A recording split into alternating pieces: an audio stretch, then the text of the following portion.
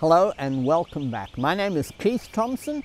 I'm with the Armidale Church of Christ here in Western Australia. On this channel, we're dedicated to spreading the gospel and explaining the scriptures to people. If you want to help in this endeavor, there are three easy things that you can do. First of all, you can subscribe to this channel. That's a huge help. Secondly, you can hit the like button. And thirdly, you can share this video on your social media or with your friends in any way you can. All these three things are a tremendous help for us. Today we're going to be studying the subject of the temptation of Christ. Now this is found in Matthew chapter 4. And in that chapter we read about Jesus having fasted in the wilderness for 40 days and 40 nights. And then the devil came to test him, to tempt him. And so we start our reading. Well, let's look at the context in chapter 3. Matthew chapter 3, verses 16 and 17. It says there, "After being baptized, Jesus came up immediately from the water, and behold, the heavens were opened. And he saw the Spirit of God descending as a dove and lightning on him. And behold, a voice out of the heavens said, 'This is my beloved Son, in whom I am well pleased.'" This is one of those magnificent passages in the Bible when we can see the three persons of the Godhead. Jesus the Son, having been baptized, rising up out of the water. The Holy Spirit descending in the form of a dove on Jesus. And then the Father saying, "This is my beloved Son, in whom I am well pleased." This is just before Jesus starts his ministry, and before that he goes out into the wilderness. And that's where we pick up the passage in chapter 4 and verse 1. Notice what we read. "Then Jesus was led up by the Spirit into the wilderness to be tempted by the devil. And after he had fasted 40 days and 40 nights, he then became hungry. And the tempter came and said to him, 'If you are the Son of God, command that these stones become bread.' But he answered him and said, 'It is written, man shall not live on bread alone, but on every word that proceeds out of the mouth of God.'" Now, why are these passages written here? Why do we learn about this temptation of Jesus? Well, it's to show us how our Lord and Savior dealt with temptation. And through learning about that, we can learn how we can deal with it. You see, Jesus had been fasting there. You can imagine him in prayer to his Heavenly Father, preparing for what he was about to go through in his ministry. And at the time when he became hungry, when he was at his weakest, then the devil came to tempt him. He said, "If you are the Son of God, make these stones turn into bread." You see, the devil's going to tempt us in just the same way. He's going to wait until we are at our weakest and find what is the most difficult temptation to withstand, and that's how he's going to tempt us. Well, what do we learn from how Jesus responded here? Well, first and foremost, we've got to recognize that he uses the Word of God, which the Hebrew writer calls the sword of the Spirit. It is the sword with which we can counter these temptations of the devil. And he said, "Man shall not live on bread alone, but on every word that proceeds out of the mouth of God." In our Bibles, that's what we read, the words of God. And that's how we live, that's how we have life eternal. The second temptation is found in verses 5 to 7.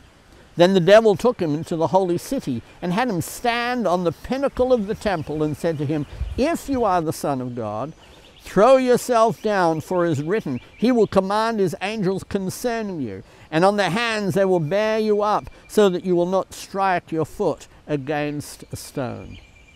Jesus said to him, On the other hand, it is written, you shall not put the Lord your God to the test. So, see, the devil was saying, well, why go through all this trouble for your ministry? Why don't we just go to Jerusalem now? You jump off the temple and the angels will save you when you'll descend to the doors of the temple with these angels, and everyone will see who you are. Oh, that's the devil speaking to you. But notice how Jesus responds. Again it is written. He goes back to the Word of God. You shall not put the Lord your God to the test. Trust in God and His way of doing it. The third temptation is found in verse 8. Again the devil took him to a very high mountain and showed him all the kingdoms of the world and the glory. And he said to him, all these things I give you if you fall down and worship me.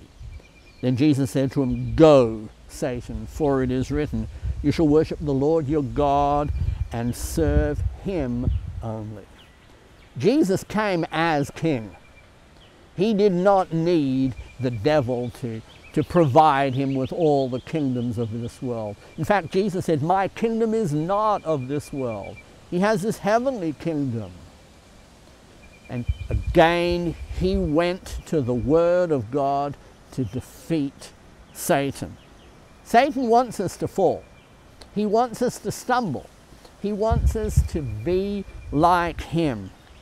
But we don't have to be, because we can understand that we need to understand how he works. James, in James chapter 1, verses 13 to 15, puts it this way. Let no one say when he is tempted, I am being tempted by God. For God cannot be tempted by evil, and he himself does not tempt anyone. But each one is tempted when he is carried away and enticed by his own lusts. And when lust is conceived, it gives birth to sin. And when sin is accomplished, it brings forth death. You see, we are all tempted. It's how we deal with the temptation.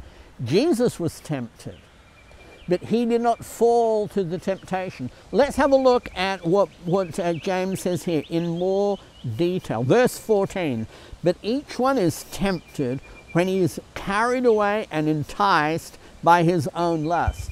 You know, when we start playing with these thoughts that come into our mind unbidden, when we think, oh, well, that would be good. I'm not going to do anything. Oh, but wouldn't that be nice? You know, when we entertain the thoughts that Satan puts us into our mind, we are enticed and carried away by our own lusts. If we say no to our lusts, if we just refuse to even entertain a thought that follows them, we will cut sin short. But notice, verse 15, then when lust is conceived, it gives birth to sin. You see, when we start playing with these lusts, when we are carried away and enticed by them, the lust is conceived and it gives birth to sin. And notice, and when sin is accomplished, it brings forth death. We need to stop sin where it starts, in the thoughts of our mind. And we need to say, just like Jesus said, get behind me, Satan. In chapter 4, in verse 7, notice what James says to us there. James 4, verse 7. Submit therefore to God, resist the devil, and he will flee from you. Yes, Satan is trying to get us to fall. He is attacking us all the time. But here, there are two things that James says we need to do. First of all, submit to God. And to do that, we need to know what God says. We need to read His Word, we need to study His Word, and we need to follow His Word. Recognize we put God first in all things. We submit to God. Secondly, we resist the devil. Now, he's not talking about us having to wrestle the devil to the ground. He's not thinking about us having to fight him with swords and knives and all that, but just resist him. We can do that by just saying no. as we mentioned before, saying, "Get behind me, Satan." Submit to God, resist the devil, and he will flee from you. You see, the devil has no power if we do those two things. You hear so many times, "Oh, the devil made me do it." No, he didn't. You played around with the lusts that he put in his head. And that when that lust was conceived, it brought forth sin. And when sin was accomplished, it gave us death. No. Submit to God, resist the devil, and he will flee from you. Well, I hope this study has helped you. If you have any questions, as always, please put them down in the comment section and we'll get right back to you. We look forward to seeing you next time. Goodbye.